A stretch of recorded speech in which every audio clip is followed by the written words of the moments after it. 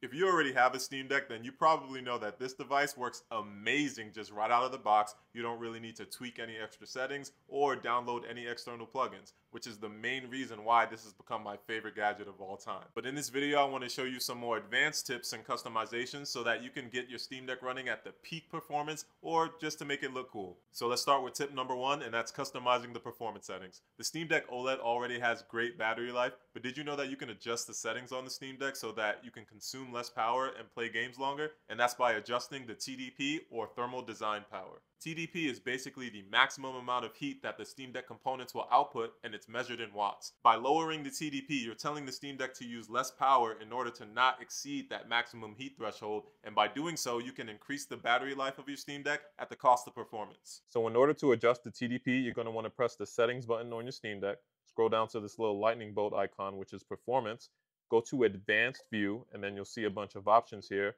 Scroll down and you'll see TDP limit, and you want to turn this on. And you can set this from anywhere between 3 watts and 15 watts. And that's it. Now, since you are sacrificing a bit of performance by enabling this, it's much better with games that don't have high graphics like 2D games or emulated games. Another way to increase the battery life of your Steam Deck is with frame limiting. By setting a cap to your frame rate, you're basically telling the Steam Deck to run games at a specific target like 30, 60, or 90 FPS. To set a frame limit, you want to go back to that same performance settings menu and scroll up until you find frame limit. And here is the scroll bar where you can drag and drop and select any frame limit that you want for your Steam Deck. And let's say you're playing a game that has spikes in its frame rate and is never consistent. Well, by enabling this feature of frame limiting, you can not only save battery life for that game, but it'll also run a lot more smoothly since you're running at a constant frame rate.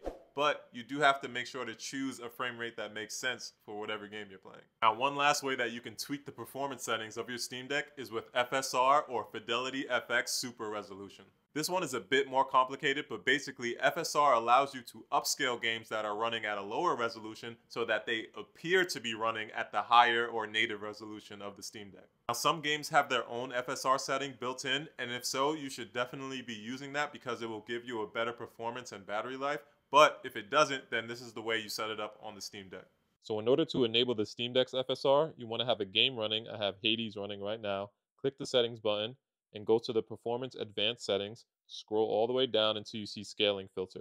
You want to change this all the way to it says FSR. Then you're going to want to go to the in-game settings for whatever game you're playing and change the display resolution to something lower than the Steam Deck's native resolution. As you can see right now, I have it at the native resolution, and we're going to turn it down all the way to this lowest point, and it's going to restart the game. And that's pretty much it. So here's me playing the game with FSR enabled on the Steam Deck, and honestly, we didn't lose too much quality here. I'm really liking this. Since you're technically running the game at a lower resolution, you will get better battery life out of the Steam Deck, and sometimes you can get a higher frame rate as well. Alright, moving on to tip number 2, and that's game compatibility and optimization. So many of you already know this, but the Steam Deck uses a compatibility layer called Proton in order to run Windows games on the Steam OS, which is a Linux-based operating system. But what you may not know is that there are so many different versions of Proton, and some of them run specific games better than others. So if you want to use a specific version of Proton for any game, just go to that game's homepage, which you have downloaded already on your Steam Deck,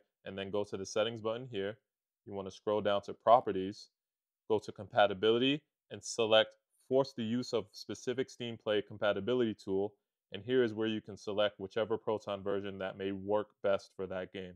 If you're having trouble running a specific game, you can check out Reddit or the Steam community to see what exact configurations are they using and which exact Proton version are they using in order to get the game to run its best. Now, moving on to tip number 3, and that's custom controller configurations. Now, another thing I love about the Steam Deck is that they've added so many buttons and touchpads to give gamers a variety of options when it comes to getting the best, most comfortable gaming experience. Now, you might have noticed that my back buttons look a lot different than normal, and that's because I've added these attachments in order to make my fingers hit the buttons a lot more easily so I have a more comfortable gaming experience. And I'll make sure to leave these attachments in the description, so check them out if you want to. So in order to customize your button layout, you just go to whatever your game you're playing. As you can see, I've been playing a lot of Hades, and you click this controller icon on the right here, and it'll take you to the custom button layout screen where you can view the layout, edit the layout, set your back buttons, do a lot of stuff here. And if you're really not sure what button layout to use for a specific game, you can click this top option here, go all the way to the right and see community layouts. Now these are button configurations that the Steam community has made, and you can try them out and see if they work for you. As a bonus tip, I highly recommend using the gyro controls, especially for FPS games, and I didn't even know this existed before, but it's made aiming on the Steam Deck so much easier. When I'm making large aim adjustments, I still use the sticks as normal, but when I need something more precise, I use the gyro controls in order to compensate for those smaller movements. Moving on to tip number 4, we have overlays and monitoring. Now, with all of the different ways to tweak the settings of your Steam Deck, you're probably wondering, is there a way I can even monitor what performance that I'm getting? And luckily, there is. Using the performance overlay on your Steam Deck can show you a lot of useful information like frame rate, battery consumption, and CPU and GPU usage. To get to the performance overlay, all you need to do is press the settings button in whatever game you're playing, scroll all the way to the top here, and you'll see performance overlay level. Right now I have this set to 1, which is why you can see only the frame rate in the top left corner here. But if I set it all the way to 4, I get a lot of information here like CPU and GPU usage, RAM, battery life, frame rate, you name it, anything's here. I really like that they added this feature to the Steam Deck itself and you don't need to download any external plugins or anything like that.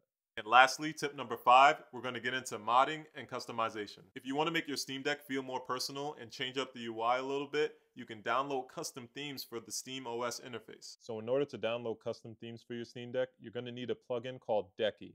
Now I'll leave a link in the description on where and how to download Decky. It's super easy and free, so don't worry about that. Decky is pretty much like a plugin manager for your Steam Deck, and it has a bunch of awesome plugins. Maybe I'll make a video on that in the future, but I'll leave a link in the description on how and where to download Decky for now. Once you have that installed, you're going to have a new icon in your settings menu on your Steam Deck here, and it's going to look like a little plug, you see?